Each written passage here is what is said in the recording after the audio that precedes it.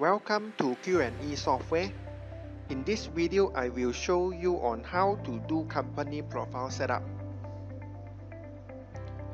From the left navigation, look for Setup, Company, click into Company Profile, and then click on Edit. In the Basic and General page, update your general company profile info like company name, registration number, and contact details.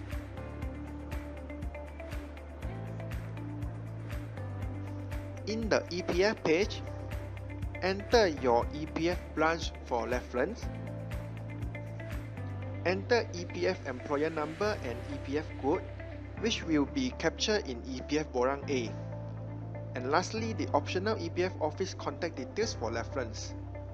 In the tax page, enter your tax branch for reference. Enter tax employer number E, which will be captured in PCB forms. And lastly, the optional tax office contact details for reference. In the SOCSO page, enter your Perkeso branch for reference. Enter SOCSO employer number, which will be captured in SOCSO 8A form.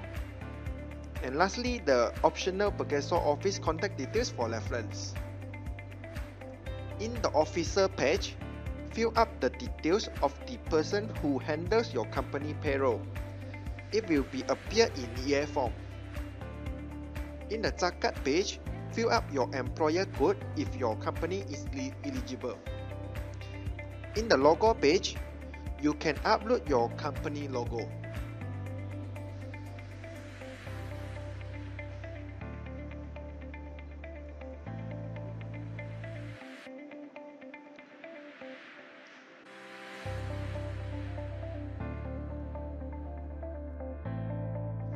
Thank you for watching.